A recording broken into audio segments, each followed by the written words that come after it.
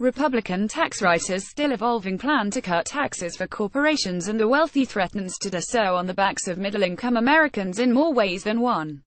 Republican leaders' evolving plan to cut federal taxes for corporations and the wealthy threatens to do so on the backs of middle-income Americans in more ways than one. A version of the plan released Thursday would scale back the state and local tax deduction, which helps hundreds of thousands of Washingtonians save on their tax bills. The plan, championed by Republican Rep. Kevin Brady of Texas, the top House tax writer, would also eliminate the tax break for people paying interest on student loans, while throwing out a deduction for people drowning in medical expenses.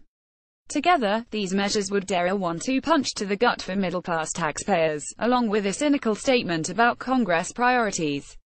While billed by House Speaker Paul Ryan as a boon for average taxpayers, the tax reform proposal taking shape would trample many middle-class families in a rush to help hedge fund managers and corporate interests.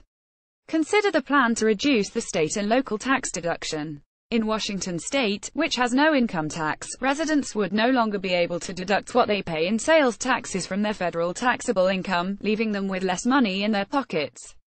About 825,000 Washingtonians benefited from the sales tax deduction in 2016, claiming an average deduction of roughly $2,600. Limiting the mortgage interest deduction would also hit many homebuyers in Seattle and the Puget Sound, where real estate prices are sky-high and still climbing.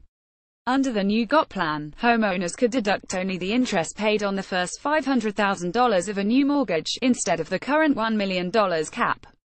Meanwhile, the median house now sells for $725,000 in Seattle and $855,000 on the east side. More than 11,000 King County home buyers took out a mortgage exceeding $500,000 this year. Backers of Brady's plan say it is a win for workers and the middle class, partly because it would nearly double the standard tax deduction and includes a modest increase in the child tax credit.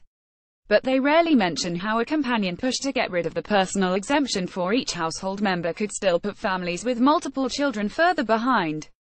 GOP leaders would be hard-pressed to justify cutting the corporate tax rate from 35% to 20%, then telling millions of middle-class workers and homeowners they need to swallow higher taxes to foot the bill, all while adding $1.5 trillion to the national debt.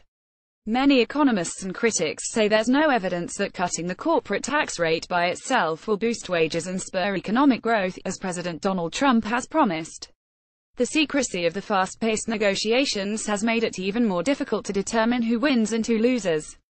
Brady and other Republican tax writers need to reconsider this approach, and soon. If they don't, voters should show them who they really work for when midterm elections roll around in 2018.